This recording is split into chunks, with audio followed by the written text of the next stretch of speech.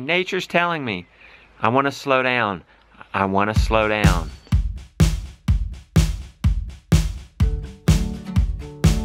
Last night, I noticed a turkey, one of our little turkey poults, laying on its back. It didn't look right. I shoot it over to its side. It was just kind of lethargic. I talked to the beautiful one about it. She said, the breeder said, sometimes they'll just lay on their back and they can't get up.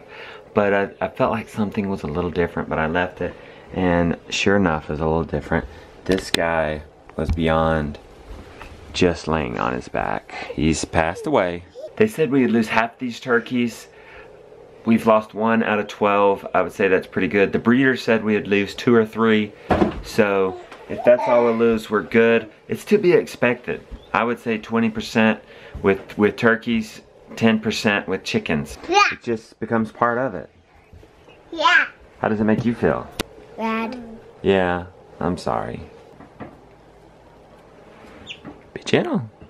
See this milk stanchion right there? It's empty. It's empty this morning. It was empty yesterday morning. Let me explain. Willow gave birth to this guy, Norris, 9 months ago. What do you think of him, Mr. Brown? You really want to see him? Yeah, isn't he a beauty? Thank you very much, Willow. Guys, and just in case you don't know, you gotta have a birth. A cow's gotta give birth in order for you to have milk. It's that birthing that gets the lactation process going. And once they calf here, we let the mama and the calf be together for the first couple of days. She produces something called a colostrum, which boosts his health, or her health, whatever the calf is. We grab a little bit of that colostrum. It's good for us too. And that can go for the first couple of days or even week. Willow, she produces a lot of colostrum and it goes for a week. So after the first few days, we do calf share. So we let the calf have the mama during the day. And then at night, we put them up in the stall together, but we tie them up in separate corners and put a gate between them. That way the mama doesn't stress out about it. But the calf's not milking, and that way the milk's built up, so we can harvest that milk in the morning. And since that birth, this has been my office every morning around 6:30. This little red bucket, that's been my office chair right here at this stanchion. Milking Willow. I had to do it whether it was cold, hot, rainy, clear, but I would come out here and I actually enjoyed the process of milking. Setting up, tearing down, not so much fun. Mucking, not so much fun. But the actual process of milking was great. It's meditative, you're doing the same thing, you get good at, you're keeping your hand strength up. And I sort of miss it, but I did that for 9 months, 6 days a week. But now nature's running its course. She's slowing down her milk production. She's giving me like 2 cups of milk a day. So she's telling me, nature's telling me, I want to slow down. I want to slow down. So why does she want to slow down? She wants to slow down because she's going to have a baby soon. She's going to put all her energies towards that. The calf is due in like August, so she's going to take 3 months to just build up her strength, put all her resources toward that calf, and give us a wonderful, healthy birth. So that's going to be exciting. And I'll admit, it's sort of good because this cuts off 40 minutes of my chore time in the morning, and probably because bringing them in and mucking the stalls, 40 minutes in the afternoon. So that's what's cool about farming. If you farm this way in a natural way, you have ebbs and flows. You know, there's a rush in the spring, it slows down in the summer, and then it gets real slow in the winter. And so you have these seasons that when you obey them, it's very sustaining because you don't burn out. See, the guineas are out today, guys. Doing well. A quick update on those guineas. We chased them. You guys saw that episode. It was a great one. We put them in their coop. We let them out the next morning, and they stayed there all day long. So we put them up at night. We let them out the next morning, and they stayed there. The next day they got out. I guess it was yesterday. They did get out, and we had to catch them, round them up, put them in the stall, and it looks like they got out this morning. So maybe they got in the groove, maybe they'll go up tonight. See the pastured poultry pen behind me? Yeah, that's got the mama hen and the little chicks, if you will, if you remember. Well, I got big plans for them. I got big goals. Well, one, we got to get them out of there because the Cornish cross have got to go in there on Thursday. Can you believe the Cornish cross are 3 weeks old on Thursday? Yeah, you guys got to get out of there. We got to get them out of there and put the Cornish cross in. So what are my plans for Mama Hen? This thing, Harvey Estries A-frame. It's just what I have, and it's a great coop. But I'm not gonna put them right there in it. I'm gonna put them in here. It's easier if I can blend the entire flock together.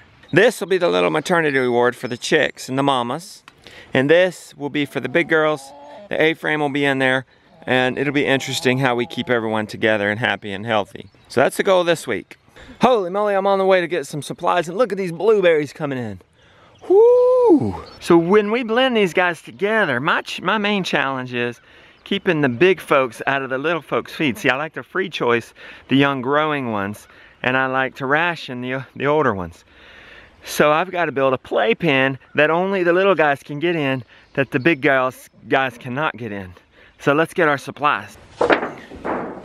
Some tin, some 2x2s.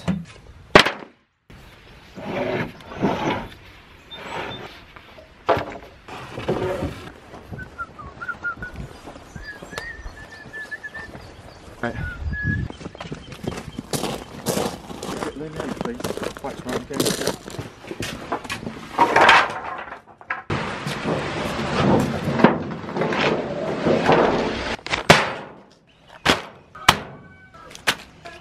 Oh, be careful, Beauty. It's on. This is precarious. Well, I don't want him to touch it. Okay. Oh, she got over.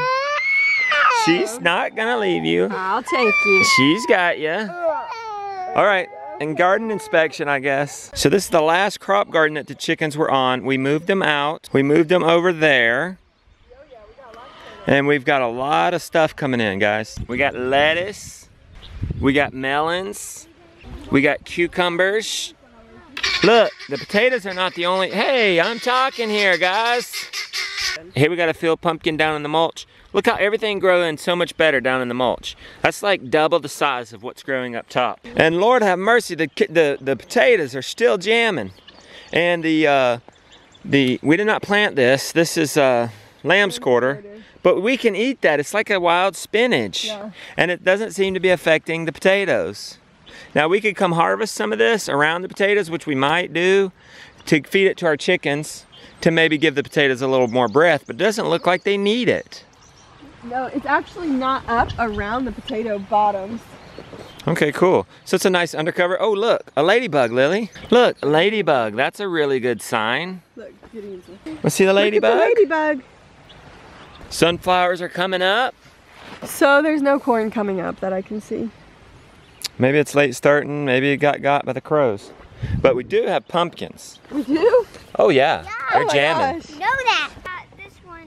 Whoa. I was watering the plants, the new starts in the greenhouse, and I noticed that it looked like Justin had planted all the seeds in one spot, and then upon further inspection, the seeds didn't look right. So check it out. So there's no seeds down here. Well, there's a couple here and there. There's no seeds over here. So it looks as though we have a mouse. It's getting our seeds. Look at, this is the spaghetti squash. And as you can see, there's no seeds in the spaghetti squash. Mice must love spaghetti squash. They love the acorn. Oh, there's a couple, but I think that they were accidentally left behind. I don't even know if they're gonna sprout. And they also love the zucchini seeds. And for all you people giving me a hard time about the 2, T-O-O, and the 2, T-O, I didn't do good in English, I'll admit it. I was more of a math girl. I enjoyed math, I excelled in math. And I guess we should have just Googled it, but we were just so focused on getting done that we messed up. I guess we're gonna mess up, we're not perfect.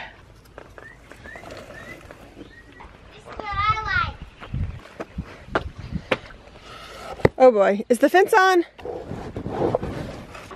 What? I see you guys on these fresh plants. Back off.